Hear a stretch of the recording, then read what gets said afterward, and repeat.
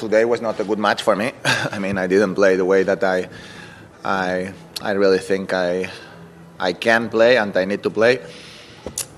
But I was able to find a way to win, and that gave me the chance to play in today's game and to show myself, especially that I can do it much better than today. That's the feeling that I have on my practice sessions. Of course, the improvement is it's important because the biggest improvement is that I still playing. I have Roland Garros in just 2.5 weeks. So arrive a moment that I need to prove myself if I am able to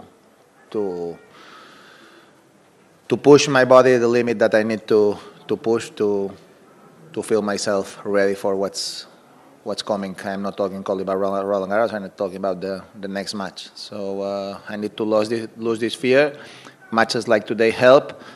Some moments I was moving faster. Some moments not. I need to get used to that, to take that risk. But it's a moment to make that happen. And if something wrong happens, we're gonna accept it.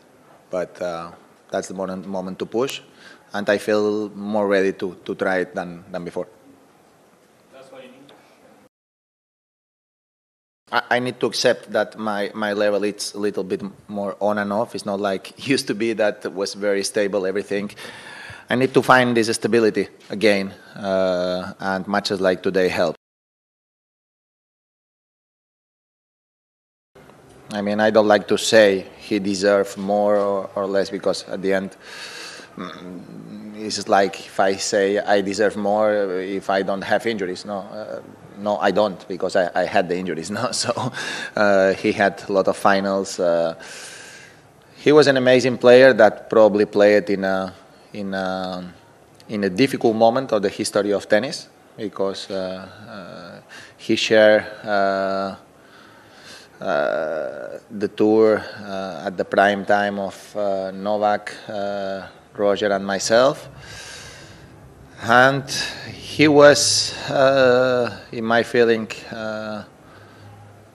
the one that he was at the same level than us in general terms. Then in terms of victories, it's true that he achieved less, but in terms of level of tennis, in terms of hold mentally, the winning,